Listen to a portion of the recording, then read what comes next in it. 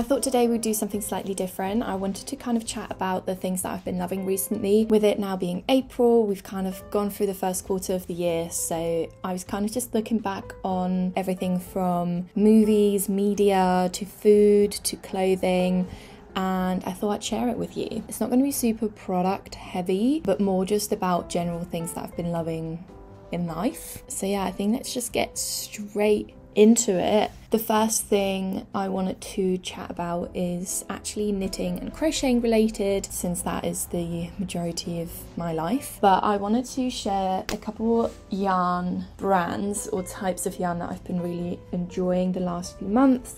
The first one is the Hobbycraft Leader of the Pack. I always talk about this. I love it so much.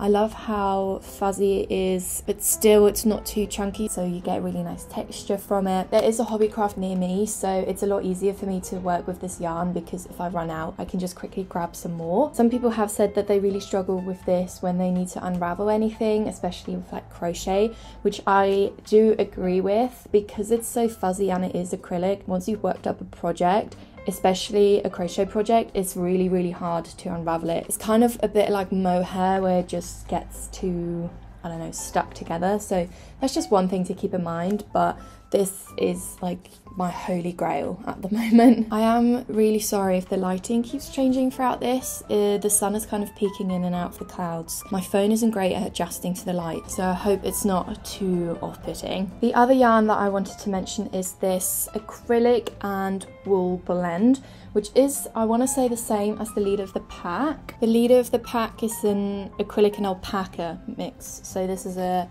acrylic and wool blend. And I worked with this to create a vest which I gave to my mum, and then I also made my first cable knit jumper with this. And again, very similar. It's nice and chunky but not too chunky, and it has a tiny bit of fraying, not as much as the Leader of the Pack, but just a little bit to make it a bit more fuzzy. As you can see, I don't have the label on it anymore, but I'm going to try and link as many things as I can down in the description. So I put a link to this exact yarn for you to have a look at. Like I mentioned, I made my first cable knit jumper with that, and this is how it turned out. So the yarn is really nice and almost like glossy, but it's super soft, which I just absolutely love. And this actually takes me to the next thing that I've kind of been loving the last few months, and that is colour analysis. This is something I haven't really delved that much into, but I've been a lot more interested in, mainly through like TikTok algorithm picking up on it and then kind of Googling it. With this whole entire year and my intention for the year being that I want to make more basics, I want to hone in on the things that I really enjoy making, so my knit and crochet projects have a lot more longevity. Part of that is also my colour choices and the yarn that I buy. I think we can all relate to the fact that we might just grab colours that look fun and that are satisfying to work with, and it's easy to kind of forget the colours that we actually enjoy wearing. So I've kind of been thinking about that a little bit more, and I definitely think that in the colour analysis terms that I am a winter. I haven't quite figured out yet if I'm like a true or deep winter, whichever the differences are, but actually what made that apparent to me is this jumper, and it made me think back to when I was younger. I used to have kind of like a hoodie in this colour and I really enjoyed wearing it, and it makes sense that I really enjoy wearing denim, and I've always really enjoyed kind of like navy stripy stuff as well. So this kind of dark blue, rich blue is definitely part of my colour palette. So what I ended up doing was looking at the colour wheels from these sort of colour analysis tables and finding this colour and seeing what other colours are being suggested with that. I'm still not 100% sure what my other colours are, just because every kind of analysis table looks slightly different, but I think it's just anything that is kind of darker, muted, but still sort of rich coloured. I have always known that anything pastel is really bad for me. It just completely washes me out. So it kind of makes sense that I then go in the opposite direction to kind of go for really rich colours, which is why I was really happy with this yarn colour choice, because it just works for me. This is a really good colour for me to wear. I feel super comfortable wearing it out, which is really important as well, because I want to be able to wear my pieces out much more. So hopefully I can kind of keep this in mind a little bit for future projects that I work on. Being completely realistic, I know there's going to be some random projects where I'll go crazy with the colours, because at the end of the day it's just a bit of fun, isn't it? Then moving into clothing, I've really been getting back into my scrunchies. This one is my absolute favourite. It's a crochet one that I made. I did make a tutorial for this, so I'll link that down below. I made kind of this knit one more recently, and then this is one that I sewed ages ago. It's really not perfect, and what I actually have been doing is, because I made 2 of these, I've just been double layering them, but I actually lost the other one, so I don't know where that's gone. But yeah, I've just really been enjoying them because I do wear my hair up a lot. Pretty much like 80% of the time I wear my hair up, and these are just so nice to put on to jazz it up a little bit. I think especially the knit and the crochet ones are really refreshing, because these types of scrunchies, I don't know if they've just been like a bit overdone. I still absolutely love them, but whenever I feel like I just want to be a bit more funky with it, then I really like to wear this one. An absolute favourite of mine has been this yellow handbag.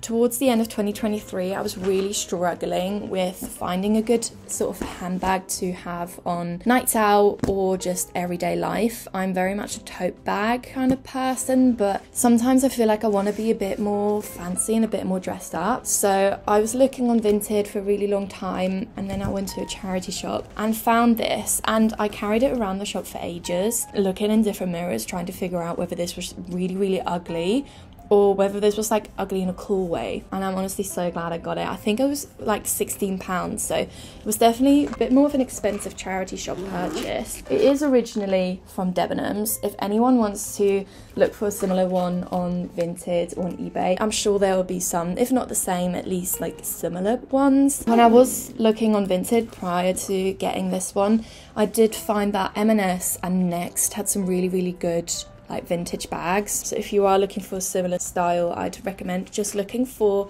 like high street brands on there. But yeah, this is just my absolute go-to now. I take it everywhere.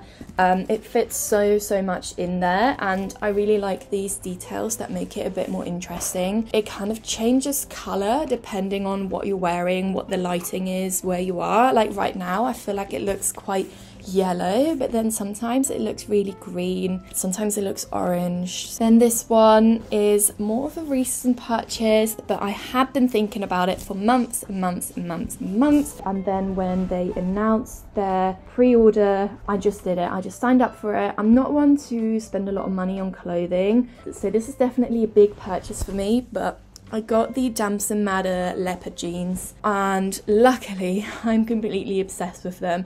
I'm sure if I wasn't, I could have sold them on Vinted, but I love these so much. The fit is genuinely perfect. I do have to wear it with a different button because the waist is quite wide. I got a size 12. I am usually like a medium size 10, but with jeans I do like to size up a bit because I like the baggy look. So on the legs and sort of around the bum, they are perfect. It's just the waist that is a bit too big. I think I will eventually just take in the sides so I don't have to wear the button anymore. But for now, these are amazing. I'm obsessed, and I just want to wear them all of the time. Then I just wanted to mention a couple makeup bits. Unfortunately, both of these are German brands, but I still wanted to share them with you. This one has run out and I haven't been able to use it for a couple of months now, but it is the Vegan Lip Care lip gloss from Gitti in the colour Jojoba, and I use this as blush religiously. It's the perfect colour on me, and it's been out of stock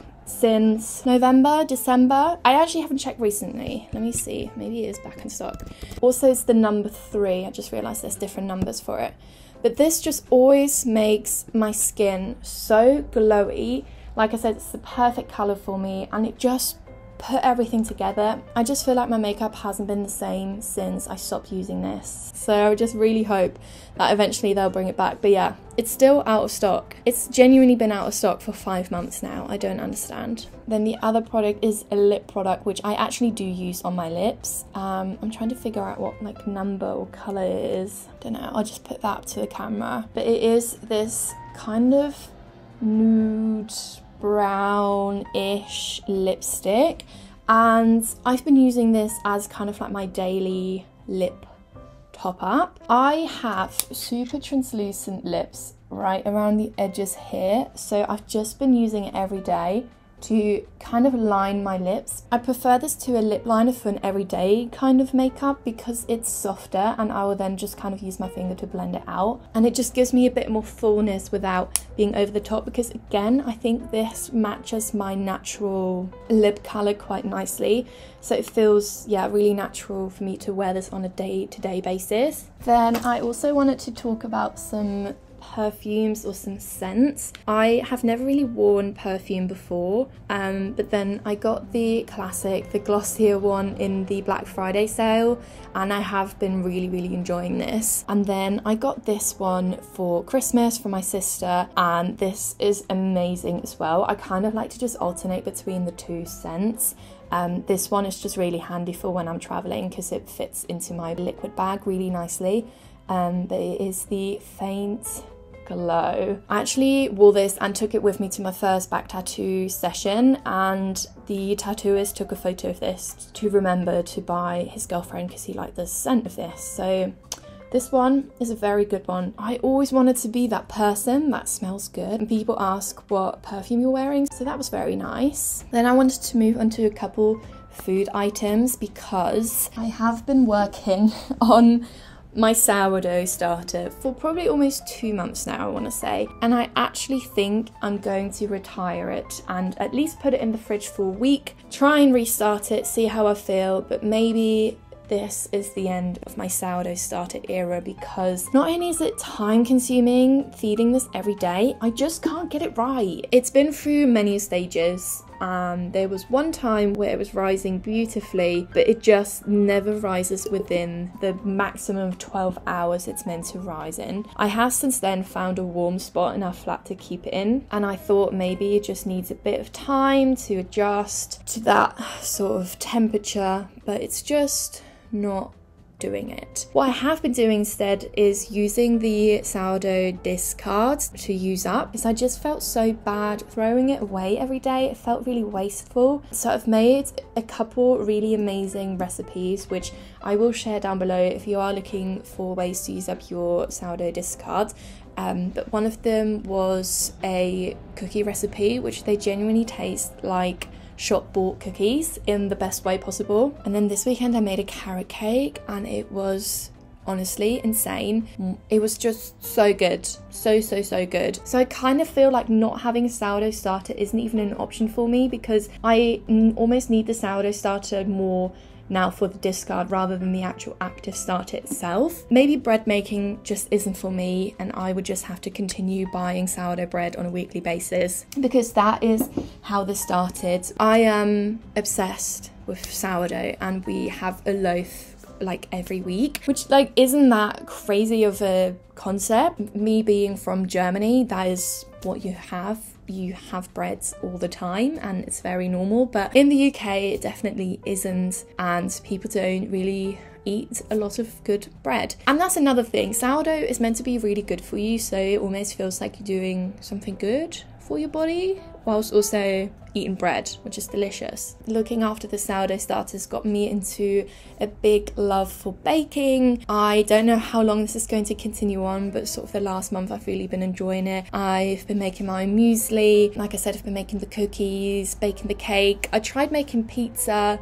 That didn't go too well, but it is something that I really like to continue on. It's very wholesome, and it feels like with my knitting and crocheting, it has become obviously my job. I feel like I was missing this kind of like hobby that I'm not making money from, so it's just for me, and it just feels really wholesome and like meditative to like make something from scratch. Then the last kind of category of things that I wanted to talk about is a bit more kind of media based. I've really rediscovered my love for reading recently, mainly through audiobooks. They've just been so helpful for when I'm working on knitting and crocheting project for a really long time, to kind of keep me occupied in a bit more of a productive way rather than just watching TV or YouTube. So I've been listening to audiobooks on Spotify, and when I then use up my maximum 15 hours listening time on there, I then move on to the Libby app and kind of listen to books on there.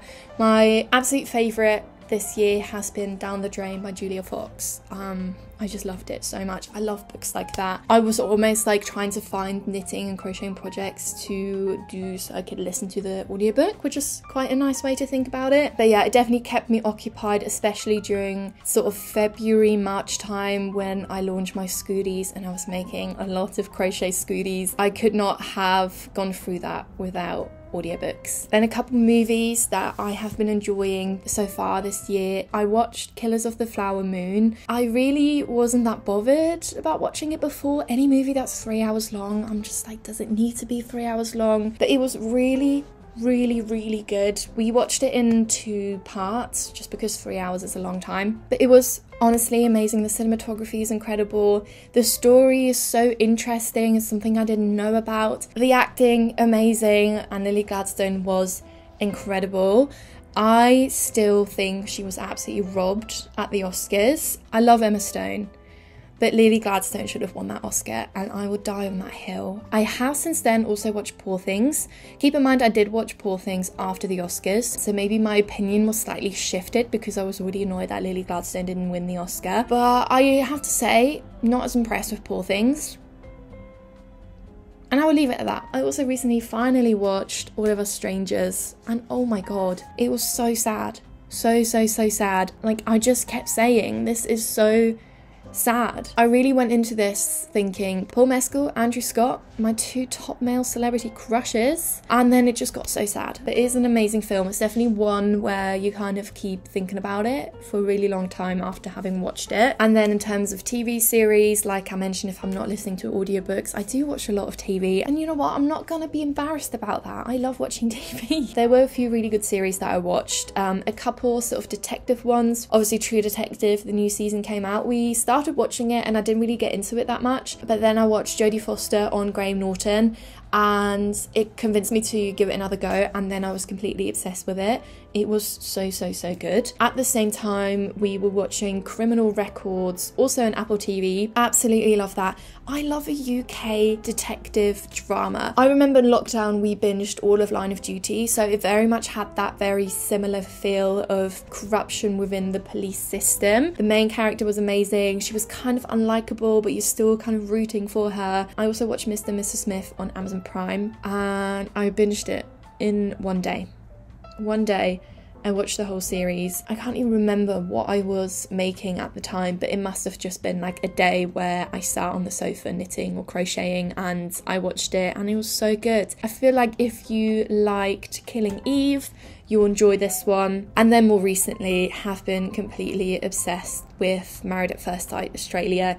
It has taken over my life. Friday, Saturday, Sunday, when it's not on, are the worst days, and I just never want it to finish. This is the first time I watched it from the beginning and really gotten into it, and it's just amazing. It's such a good show. I don't know if this series is just really good, but yeah, it's amazing, and I might even go back to previous seasons and watch those when this season is done. But yeah, that is everything I wanted to share with you, everything that I've kind of been loving and enjoying the last 4 months. Like I said, not super product heavy, just kind of things that I've been enjoying, but I'd like to think that I don't really purchase a lot of things. I've been spending a lot of money on kind of home items, but they're not really worth sharing in this video just because they feel more practical and like a necessity. But yeah, I do hope you enjoyed this video. Let me know what you've been loving in terms of like movies, books, any recommendations. Please leave them in the comments below, and yeah, I'll just see you next time.